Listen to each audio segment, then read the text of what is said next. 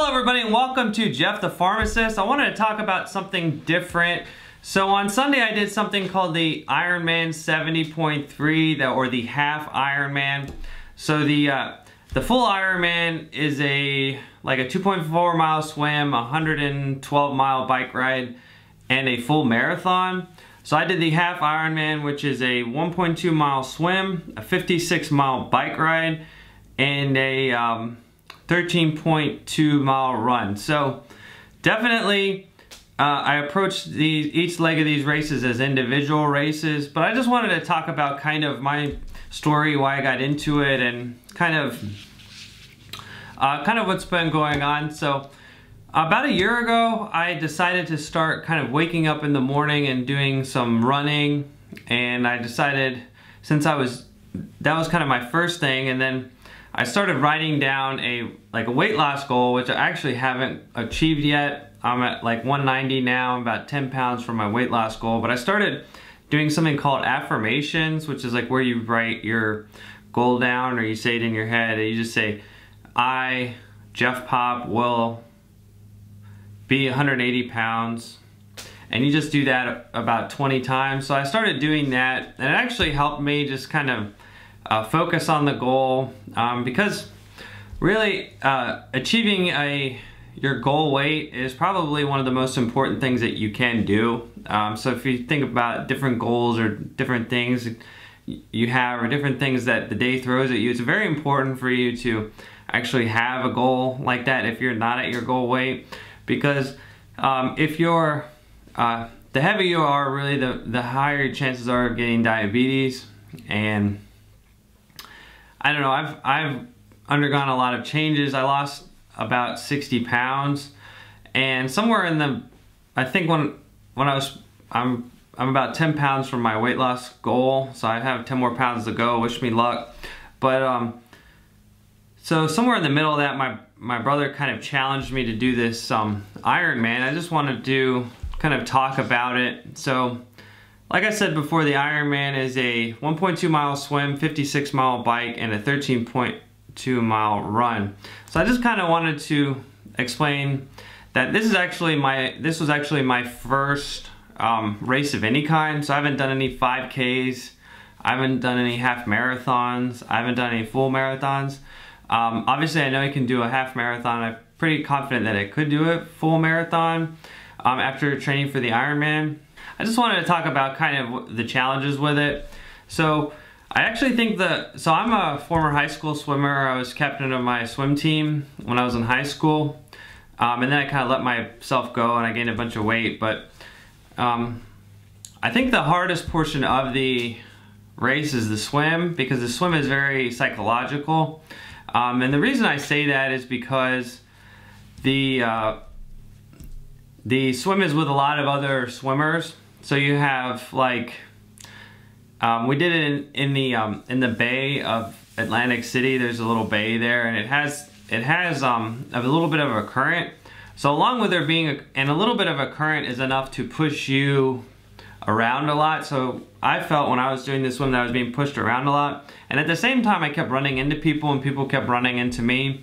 So there's a huge psychological thing there where you're like, if you're not confident in your ability to tread water, or your you know, of your ability to swim, you could definitely get into trouble. So I think the swim is actually the most challenging part, and you're already kind of revved up when you do it. So you're already like kind of anxious about the race itself. And when you start to swim, 5 minutes almost feels like an hour. And so I actually had to look at my watch and see like, okay, I've only been swimming for 5 minutes. You got this. It's not that big a deal.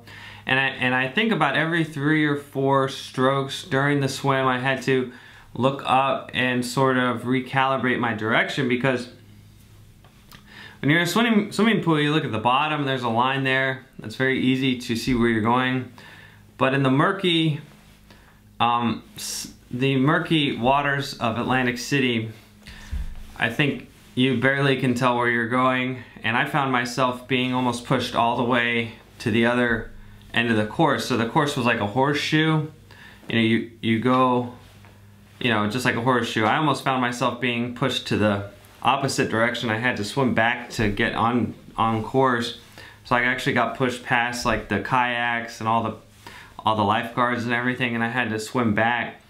And you kind of feel like you're going in zigzags, you're not getting very far. I think that's more of a psychological thing, because I was able to do it in about 40 minutes, and but it really did feel like there were zigzags. So definitely I think the swim is the hardest part, even if you are a good swimmer. I would definitely recommend at least swimming in the open water. Trying to do an open water swim would be even better. But you don't have to if you're a good swimmer. So I remember the race director talking about how many people haven't done any triathlons, and that was me. I actually haven't done any organized races really since like high school.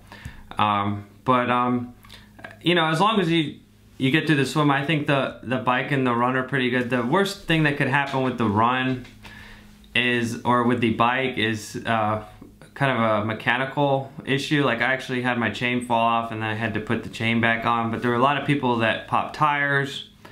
I saw a couple of people that had some pretty gnarly injuries from probably slipping and having their tires slip and then falling and hitting something. Some people were pretty bloodied up. The racers were mostly very positive. Everybody was super positive. If you wanted to pass somebody, not very many people were really blocking. During the bike ride, it was a really positive kind of experience. Everybody was really like, a lot of people would just say, hey, you got this. And I think towards the end of the bike ride is when I started to feel somewhat fatigued. So I have been training for it, so I knew that I could, you know, go for 6 hours or you know, race. I could do a long bike ride, I could do a long run. I had never really combined the whole thing together before, but at the end of the bike ride I actually felt pretty tired. You know, the most important thing I think that I would do differently is I would probably try to get my equipment earlier. I was actually scrambling a few days before the race to get my actual like tri suit. So I wound up getting like tri bike shorts on Amazon and then wearing a bike jersey because I couldn't find a tri jersey, which is basically like I think they're usually like sleeveless bike jerseys. They're bike jerseys that you could actually wear in the water. I did wear a wetsuit for the swim. That was my first time in that wetsuit, but it worked out okay. I definitely, if they let you wear a wetsuit, I would definitely wear one because they have buoyancy, and with the current and everything, it actually helps you in the swim is to have a wetsuit on. So, but I would definitely try out your equipment. I didn't try out my wetsuit.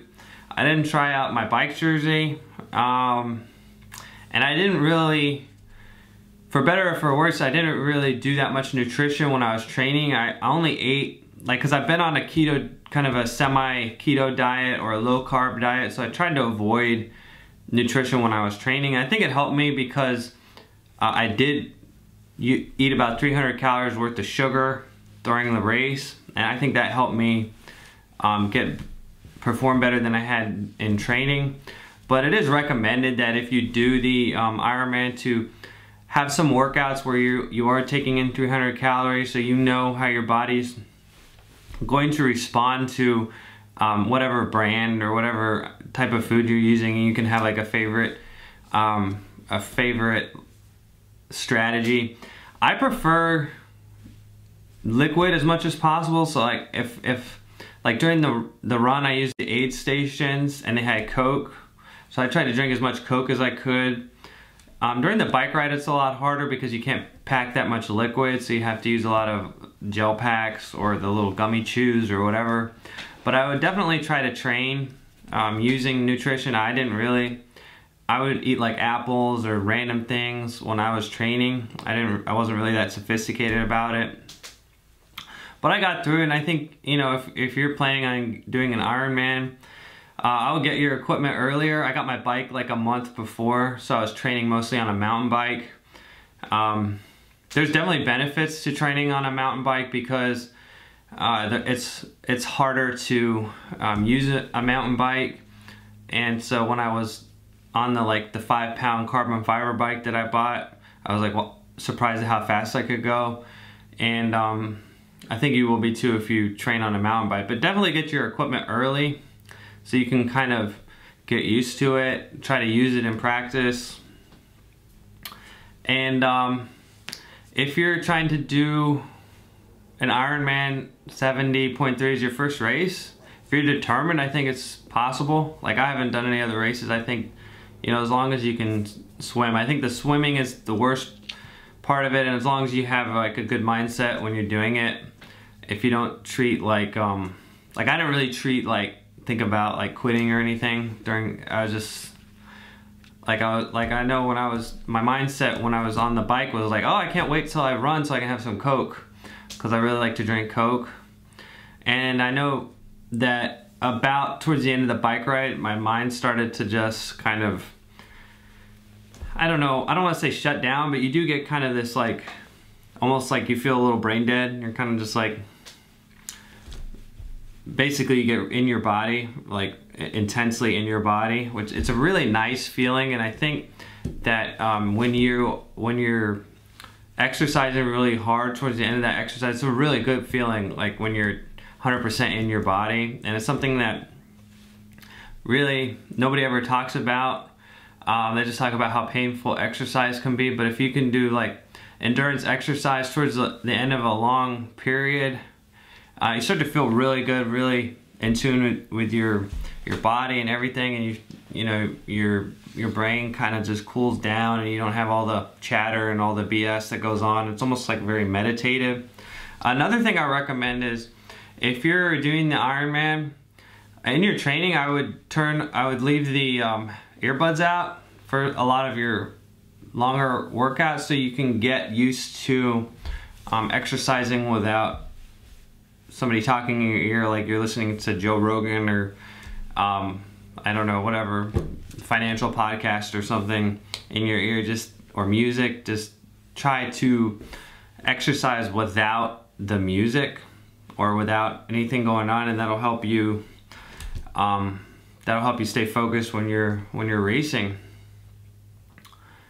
So, but anyways, I don't know, I can put up my race splitter with it. I don't know if that'd be interesting to, you know, usually I don't talk about stuff like this for my channel, is mostly about drugs and stuff, but I wanted to talk a little bit about the Ironman because I think it's good to, whatever it is, if to set a race or some things, some kind of a physical achievement, I think it's good to have that in the future.